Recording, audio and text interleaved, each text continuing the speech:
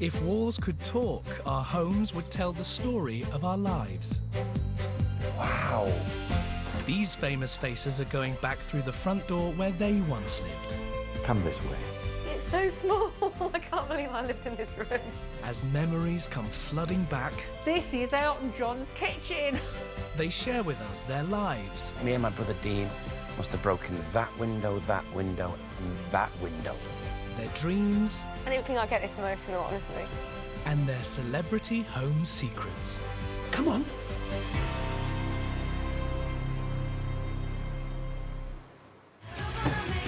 Hello! Welcome to Casa del Harding. Once the wild child of Girls Aloud, this is Sarah Harding's home in Buckinghamshire. As you can see, this is the hub of the house. This is my kitchen. Yes, this is where I spend most of my time. It's always warm, so it's great in the winter. You love it, don't you? This is kind of my little old school room with my Chesterfields and my open fire, which is great at Christmas time. The famous Brit. In 2002, Sarah shot to stardom in pop stars The Rivals, back at the birth of reality TV. That was at my audition, my first audition. The Britney Spears wannabe. I know it doesn't look it, but I was so nervous, so nervous. Oh, gives me the heebie-jeebies. Back in the day. Today, Sarah's travelling back to her childhood home. She hasn't been here for 20 years. I honestly don't know what to expect, but there's going to be lots of memories that are going to come flooding back. Born in 1981, she's come a long way since she lived under the Heathrow flight path in the village of Wraysbury. Oh, God, I'm choking.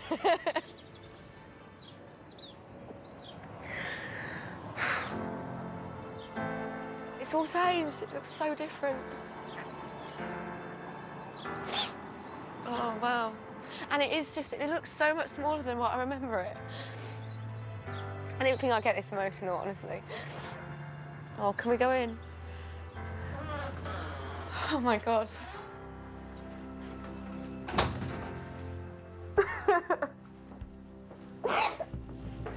It's just so different. They've completely opened it out. This was all one big wall. I have my piano along this wall here, and there'd be two doors here and here. And I used to just be playing the piano all the time, tinkling away. I know, I was always just so active, you know. I was either playing on my computer, or I was out in the garden playing with the mud and the frogs, or climbing the trees, or playing on the piano. I've got so many memories here. Oh, they've changed all the garden. Oh my God, it's just so different. My climbing tree's not there.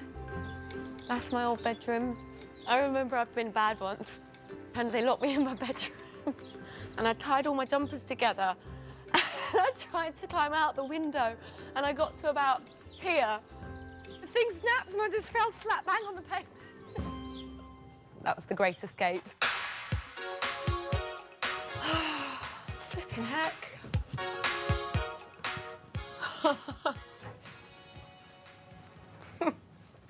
It's so small. I can't believe I lived in this room. No wonder I wanted to escape. Oh. I used to have a big poster of there. I was wannabe 17, but then when CDs became the rage and I got my first CD player, I remember that was over here, and I used to just play my CDs, play Mariah Carey nearly every night and practice singing Mariah Carey songs and Whitney Houston songs. I used to say to my dad, "Is this how you get famous? By singing in the shower?" And I used to just have like my own set list of songs I'd sing in that shower. I always start with Sheryl Crow, "All I Want to Do Is Have Some Fun." All I want to do is have a little fun before I die. I just knew that this was the path that I was chosen for. I remember when I was a kid, I had this little drawing book. I just remember drawing a picture of me being filmed by a camera crew walking up to a front door. It was so weird, it's like I almost predicted it. It was going to happen. Sarah's dream of stardom received plenty of support from her family. I just grew up with music surrounding me. My dad he played all sorts of instruments, he was a musician. My brother plays all sorts of instruments, but mainly guitar. I used to go and like sing along with my dad's band. I was always the performer. I always wanted to put on a show for people. Be like everybody, be quiet. I have to do this. So I was very much the drama queen, and putting on little shows and things like that. I think it was about 13. I had my very first electric guitar. It was a pale pink Marlin Sidewinder guitar. And then I remember having a mini Marshall amp, and I used to plug in my guitar. I just loved it. When Sarah's parents separated, she moved up to Manchester with her mum. I was about 14 when I left. I just remember having to put all my stuff into boxes in my rooms and packing all my CDs. Basically, my mum really just wanted to be closer to her family, and my dad still had work down here. So many memories. It just feels like I've spent my whole life here. But I've been away now longer than I lived here. It's so strange.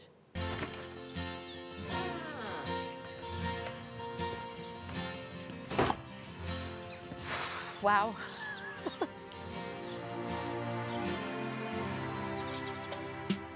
I think I'm still that little girl.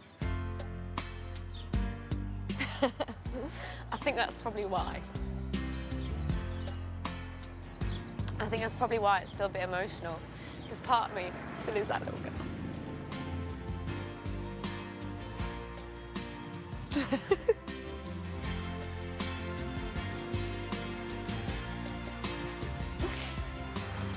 Throughout her teenage years living with her mum in Manchester, Sarah took every chance she could to launch her singing career. I started travelling to North Wales once, twice a week. My mum would drive me there. And when I was old enough, I'd drive myself. And then as time went on, I'd do all the caravan parks. That was my apprenticeship. I'd get £60 for the gig, £15 would go to the manager, £15 would go on petrol, £15 would go to the PA system. And then at the end of it, I'd have 15 quid. The size of Sarah's audience was about to see a dramatic transformation. In December 2002, she joined Girls Aloud, and a few months later, the record company put them up in these luxury apartments. Oh, wow. Two messy Girl Alouds lived here. I first heard about the auditions for Pop Stars from a girl that I used to be in another girl group with, and I thought, I'll give it a go. Pop Stars The Rivals was one of the first ever reality TV talent shows. Viewers voted to create a boy band and a girl band who would fight it out for the Christmas #1. We waited the auditions all the way through the night until 10 a.m. the next morning. I was absolutely shattered. I scraped my hair back so tightly that next day because my eyeballs were hanging. There was something in your voice that was telling me don't be too sure. Mummy's on her. Sarah would only reach the final public vote if she survived 8 weeks of elimination rounds. I was full of adrenaline. I was really excited, really hyper because I'd made it to the final.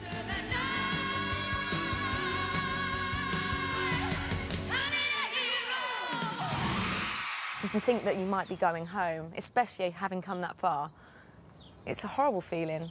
And I remember Davina saying, and we'll get the finals, you'll have the results of the final person into the band after the break. And that was the longest 3 minutes of my life standing there. The last member of the band is Sarah. I just cried. It was just like a massive sigh of relief that, you know, everything we'd gone through had finally been worth it. It wasn't until the next morning it actually sunk in. I had to literally, as I was brushing my teeth, I looked in the mirror and I had to pinch myself. I went, I've made it. I've actually made it.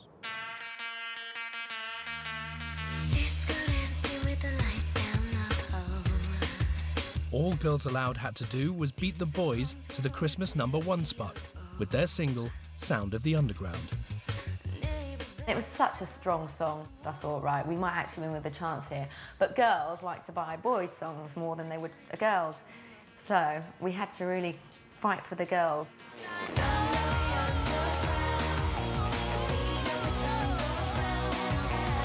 Sound of the Underground topped the Christmas charts, giving Sarah and the girls their first of 4 #1s.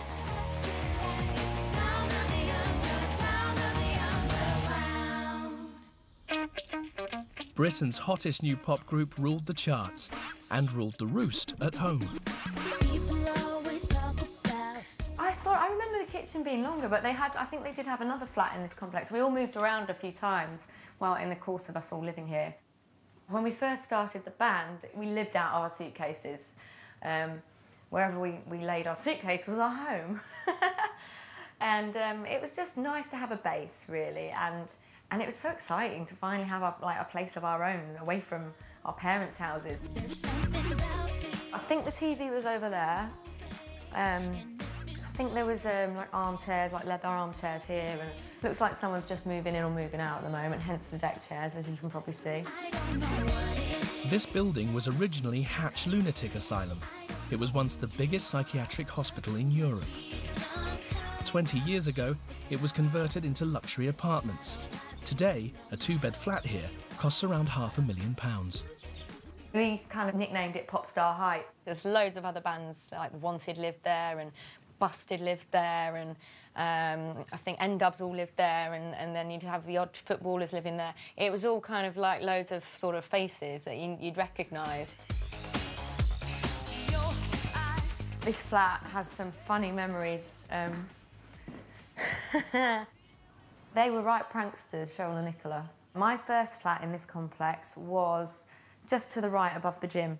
And I'd gone home to Manchester one weekend, and the girls had got one of the people who worked here to ring and say, yes, there's been a fire at the gym, and I was at my mum's, and I was lying on the sofa, and they went, sorry, the fire damage is really bad. It's gone right through to your flat. And I literally burst out into tears. And then I heard them come on the phone cackling. I could have killed them. Thanks, girls. We were so used to each other. We were like sisters. But we did live in each other's pockets when we were working, so it was nice to have somewhere that we could call home and go home to, at the end of the day. There's so much to think about and so much that's happened since being with the girls, since before being with the girls, since trying to make it. It's kind of brought it all back. I'm so grateful. It's every girl's little dream.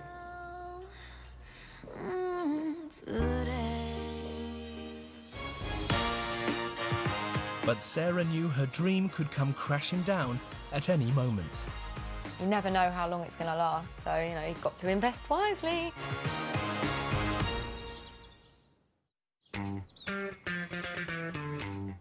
Actress and singer Sarah Harding is best known for her string of hits with Girls Aloud. She's revisiting her former homes to reveal how she found fame. This is my first flat. This is Kentish Town. As you can see, it's the noisy one. And it's that middle one right up there. And it was the first property I bought, and I completely gutted it and revamped it. So it'll be interesting to see what the new owners have done. OK. Shall we go in? In 2004, Sarah decided to move into her own party pad in the heart of London. Ooh.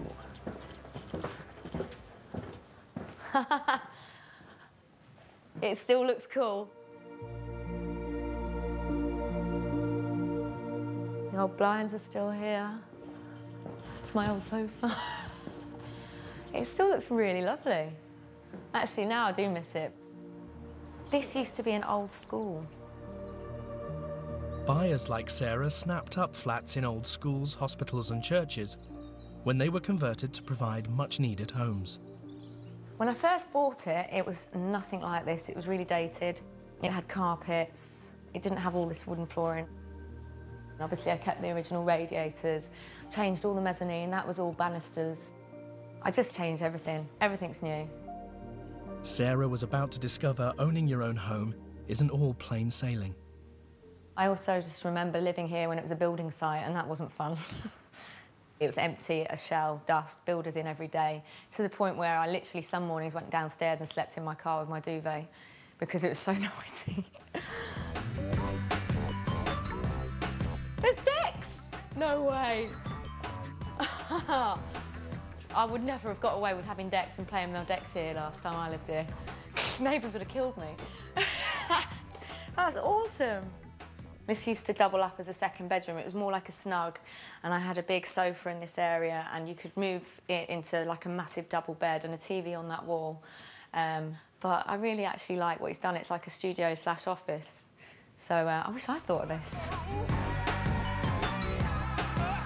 While Sarah lived here, Girls Aloud were a hit-making machine. And in 2004, they scored their second #1. Oh, why you look so sad? It was around the time that we did I'll Stand By You that I was living here. And that video I loved because I didn't have to wear heels for 24 hours.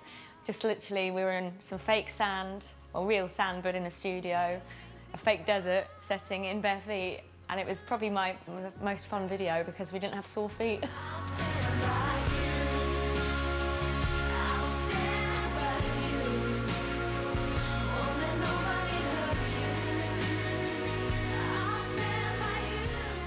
My life was incredibly hectic when I lived here.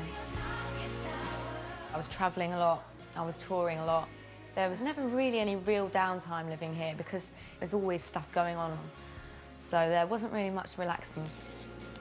At 25 years old, my life had changed a lot considering I was able to buy this place and do it up. I don't think I know any other 25-year-old who was able to be that lucky. It's quite young to buy a house, isn't it?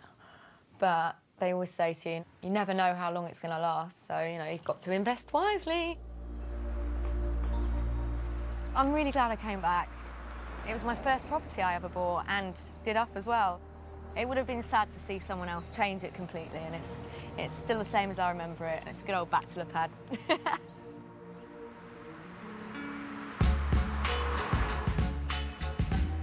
In 2007, Sarah moved to London's upmarket Hampstead to be near where Girls Aloud were rehearsing for their third tour. What do you think attracted me to this area? It's beautiful. I mean, what's there not to love about it? It's got the old lanterns, it goes straight down to Hampstead Heath, and the houses are just so pretty. I loved it here. There was a lot of paparazzi attention at the time when I was living here, and Claude was a little puppy. I was often packed walking down here up to Hampstead Heath. We didn't really get much privacy, unfortunately. It's no surprise that even Sarah's dog was pursued by the press. Girls Aloud were at the height of their fame. Their next single, The Promise, gave them their biggest hit. They'd been nominated for a Brit Award 3 times, but had never won. And the winner is Girls Aloud, The Promise! That was definitely the highlight, I think, of my career, and also the most embarrassing. It's about time! I think I just wet myself. Here you go.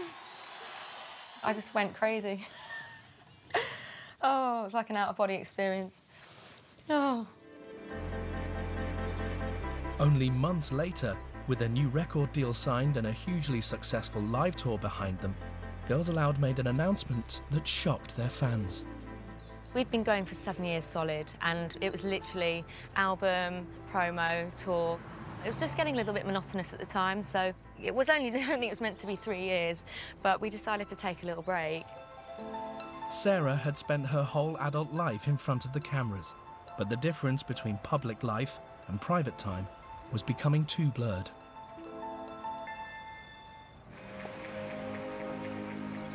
Unfortunately, the paparazzi were on my doorstep every day, so I didn't really get much of a life, so I was indoors a lot. So I took that decision to move and go back to the countryside and have a bit more of a private life. I mean, who wants to travel all that way out there all the time just to take pictures of little old me getting a bottle of milk?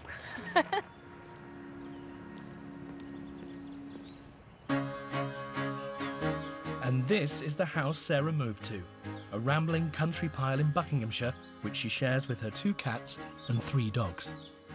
All right, so moving on. We have my little wall of accolades. This is just a few of them. These are all of our singles that we had up to the Love and Kind, but we had obviously a few more after that. In 2012, after a 3-year break, Girls Aloud reunited for the group's 10th anniversary, before finally going their separate ways.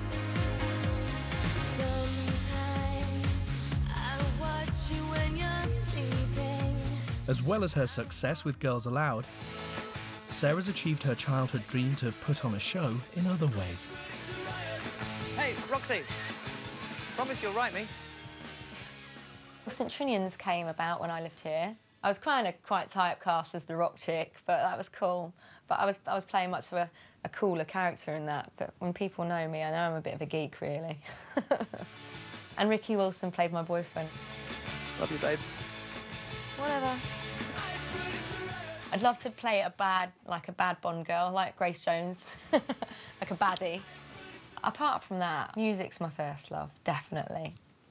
This is kind of my little cave where I sort of like to have a go on my decks. I'm a bit of a bedroom DJ, or I've written songs here, or I practice on my guitar in here.